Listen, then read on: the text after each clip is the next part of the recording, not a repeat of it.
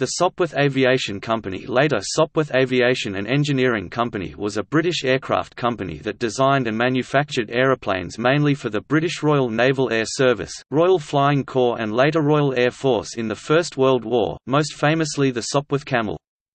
Sopwith aircraft were also used in varying numbers by the French, Belgian, and American air services during the war. In April 1919 the company was renamed Sopwith Aviation and Engineering Company Limited. In September 1920 the company entered voluntary liquidation after a move to build motorcycles failed. The patents and assets were bought by a new company, H.G. Hawker Engineering.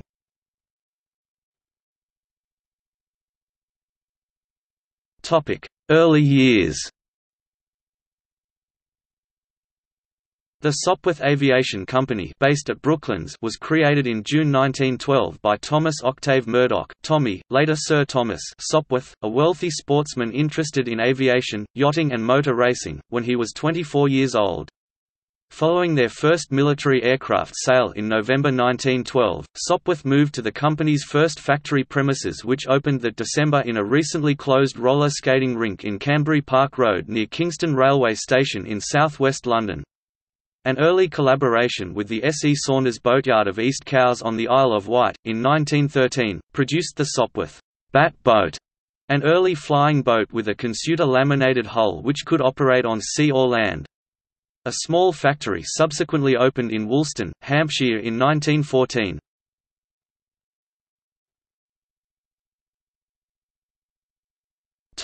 First World War. During the First World War, the company made more than 16,000 aircraft. Many more of the company's aircraft were built by subcontractors rather than by Sopwith themselves. These included Fairey, Clayton and Shuttleworth, William Beardmore and Company and Ruston Proctor. Towards the end of the war, Sopwith took out a lease on National Aircraft Factory No. 2, constructed in 26 weeks during the winter of 1917 a mile to the north of the Canbury Works in Ham. The company were able to greatly increase production of Snipe, Dolphin and Salamander fighter planes as a result. At the beginning of the war the company had 200 employees, this had reached 6,000 employees by the armistice. Post-war diversification and failure. After the war, the company attempted to produce aircraft for the civil market based on their wartime types. These included aircraft such as a single-winged Camel and the Dove, a derivative of the Pup and the Swallow, but the wide availability of war surplus aircraft at knockdown prices meant this was never economical. In 1919 the company was renamed as Sopwith Aviation and Engineering Company and the factory was reorganized to produce ABC motorcycles under license. This included an investment of £100,000 in new machinery. In September 1920 the Kingston factory closed for stock-taking and the company decided to enter voluntary liquidation. The works manager at Kingston announced in a letter to the 1,400 employees, "We much regret we find it impossible to reopen the works, as the difficulties caused by restricted credit prevent the company from finding sufficient capital to carry on the business, and it will be therefore wound up." At a meeting of creditors held in October 1920 it was explained that although the company had previously accumulated a surplus of £900,000 in 1918, following a slump in the sale of motorcycles the company had liabilities of £705,430, which included £583,510 for excess profits duty and assets of £862,630. The amount of excess profit duty was being disputed by the company, which had already paid £450,000 in duty. The meeting concluded that the best result would be to sell the business as a going concern. The Ham factory, which was included in 38 acres of freehold land, was sold to Leyland Motors. The newly formed H.G. Hawker Engineering Company obtained the Sopwith patent rights and a government contract to refurbish Sopwith Snipe biplanes.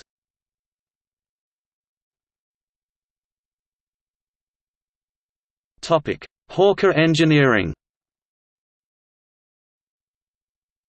Upon the liquidation of the Sopwith Company, Tom Sopwith himself, together with Harry Hawker, Fred Sigrist and Bill Eyre, immediately formed H.G. Hawker Engineering, forerunner of the Hawker aircraft and Hawker Siddeley lineage. Sopwith was chairman of Hawker Siddeley until his retirement. Hawker and its successors produced many more famous military aircraft, including the interwar Hart and Demon, World War II's Hurricane, Typhoon, and Tempest, and the post-war Sea Fury, Hunter and Harrier.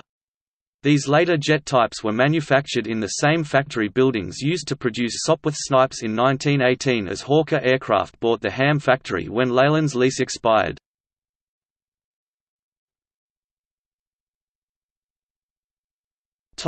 Famous Sopwith aircraft.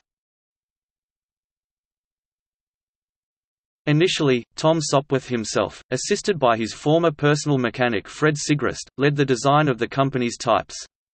Following a number of pre-war designs for the Royal Naval Air Service, such as the three-seater and the Bat boat, Sopwith's first major success was the fast and compact, hence the name tabloid, a design which first showed the influence of the company's test pilot, the Australian Harry Hawker.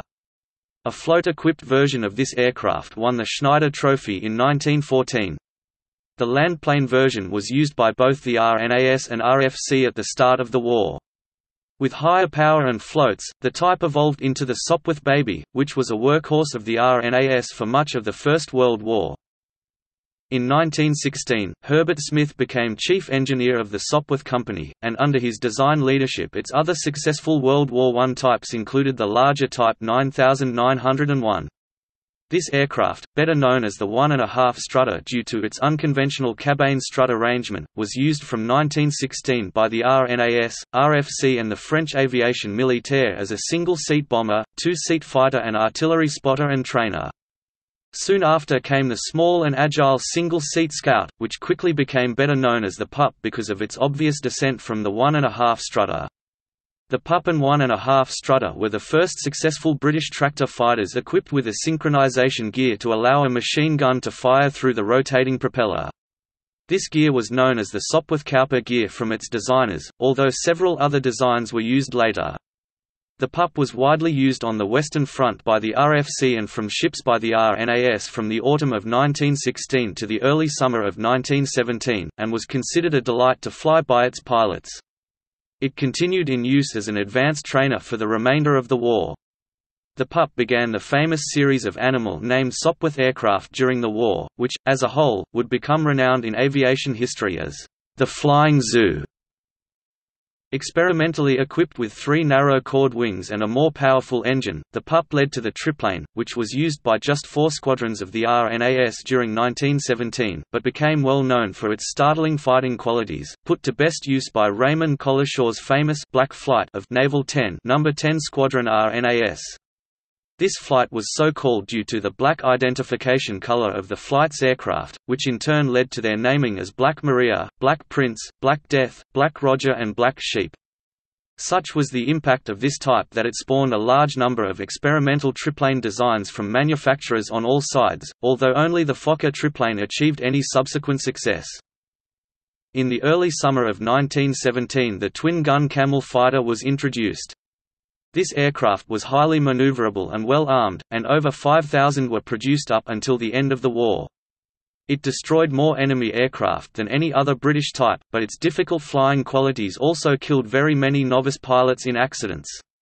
It was used, modified, as both a night fighter and shipboard aircraft, and was flown in combat by the Belgian and American air services as well as the British. Later still in frontline service came the stationary engine 4-gun Dolphin and the ultimate rotary engine fighter, the Snipe. The Snipe saw little wartime service, being issued only in small numbers to the front, but William George Barker, the Canadian ace, won a Victoria Cross flying one in an epic single-handed dogfight against enormous odds. Towards the end of the war the company produced the Cuckoo torpedo bomber and the Salamander armored ground attack development of the Snipe, but these types were too late to see action. Many other experimental prototypes were produced throughout the war, mostly named after animals hippo, gnu etc., leading to some referring to the Sopwith Zoo. Following World War I, the Sopwith Snipe was chosen as the standard fighter of the much-reduced Royal Air Force, and soldiered on until finally replaced in the late 1920s.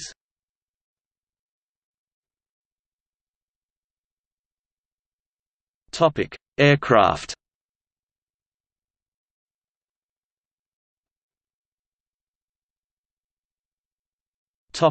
Pre-World War I.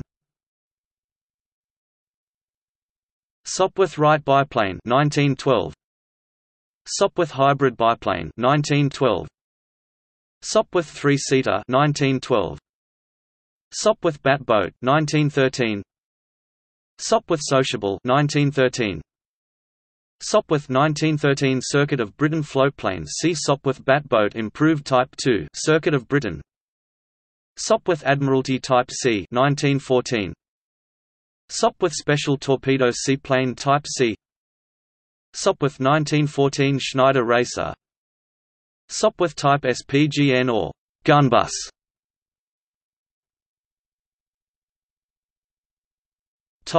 World War I. Sopwith Admiralty Type 137. Sopwith Type 806. Sopwith Type 807. Sopwith Type 860. Sopwith two-seat Scout. Sopwith Tabloid. Sopwith Baby. Sopwith Sparrow. Sopwith 1.5 Strutter. Sopwith Pup. Sopwith Triplane. Sopwith LRTTR. Sopwith Hispano-Suiza Triplane. Sopwith B. Sopwith Camel. Sopwith B. 1.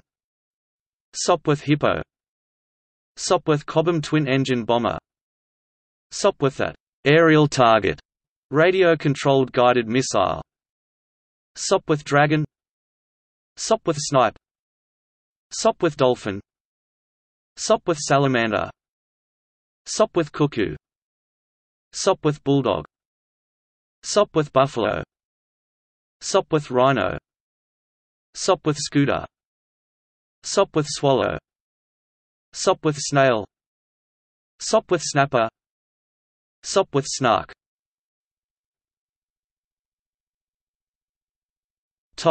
Post-World War I. Sopwith Nu. Sopwith 1919 Schneider Cup seaplane. Sopwith Atlantic. Sopwith Antelope. Sopwith Wallaby. Sopwith Rainbow Racer. Sopwith Grasshopper.